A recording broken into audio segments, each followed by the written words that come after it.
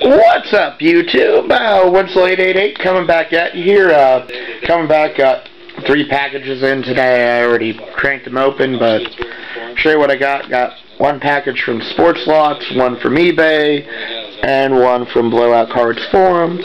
So the crappiest package, the Sportslot one, dude had a bunch of cards I was getting for, and I basically lost them all. First card from 2009 National Treasures, base of Thurman Thomas, numbered 99 out of 99, so not one of the cards I was getting for, but bullshit bid, won. And the other card from 2010 Leaf Limited, a nice Phenoms rookie of Devin McCory, numbered 320 out of 499. I got an auto version that I'll eventually get in from Panini, probably in about 6 months. Damn slackers.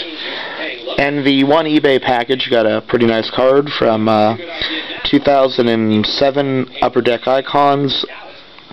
A nice triple patch of James Lofton, the Hall of Famer. 1 color vinyl, 2 color vinyl, and then that L, there's a bit of a 2 color red on the edge there, and that's numbered 10 out of 25, so yeah, pretty decent Hall of Fame patch right there. Wish it was a little better, but for the price I can't complain.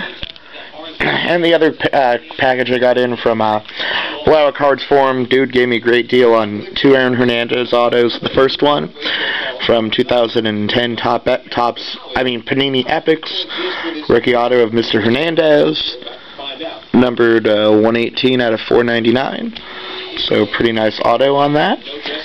And the other one, which I have been wanting for a while, from 2010 Sweet Spot, a nice on-helmet rookie auto of Aaron Hernandez, inscribed number 81 back when he was with the Gators, numbered 152 out of 400. So very nice auto there.